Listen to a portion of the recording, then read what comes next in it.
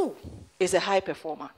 If I want to see you in a year, I want to see you in 2 years, and I want to say that, hey, now I have engaged a high performer, what would be my standard for saying that you are a high performer? A high performer, first of all, you must seek clarity. First of all, you must be clear. So when you are having conversations, people must know who you are, what you stand for, your message, your story, your narrative. Clear. They must not doubt it. It's not that, is she here or is she there? Can she communicate it? When you are clear about who it shows. It shows in the way your posture. It shows in your communication. It shows in your direction. People trust you because you become credible. So the key thing is a high performer must be clear. Clear. Like I should be able to know you for you.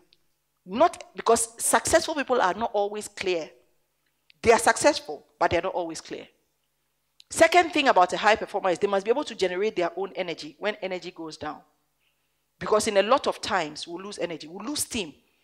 And Charlotte said it. What if the system, the situation you are working in doesn't allow you? Most of the time, you want to give up.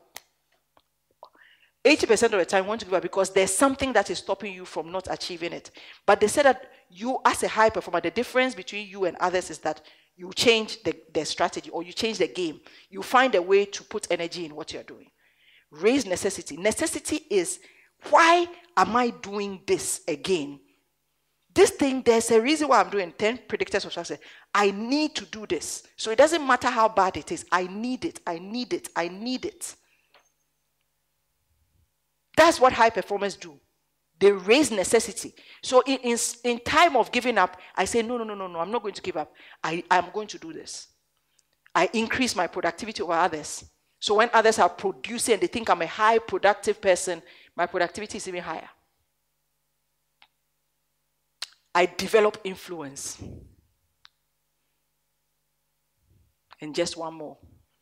In every situation, I demonstrate courage. So if I see you in a short while and we are having a conversation, I'll be able to gauge, is this person clear about themselves?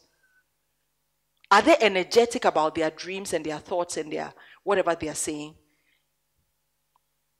If there are blocks in their workplace, are they still able to demonstrate the courage it takes to be innovative and say that if all things come against me, I'll still sit through it?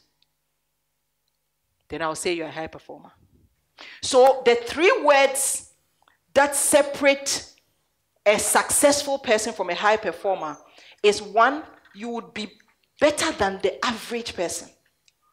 2, you will be consistent. And then 3, it will go for your long term, meaning throughout your life. Whereby success can end at a certain point. You get successful and then you fall. So there's a big distinction between achievement and alignment. So a lot of us in life focus to achieve success. But that shouldn't be our focus. Because achievement will put you through a lot of pain and all those things. And probably when you get it, it's not enjoyable. But the idea of being a high performer is doing it over and over and consistent, and I'm going. So as I'm doing it, I'm enjoying it. Not when I get there, I will enjoy.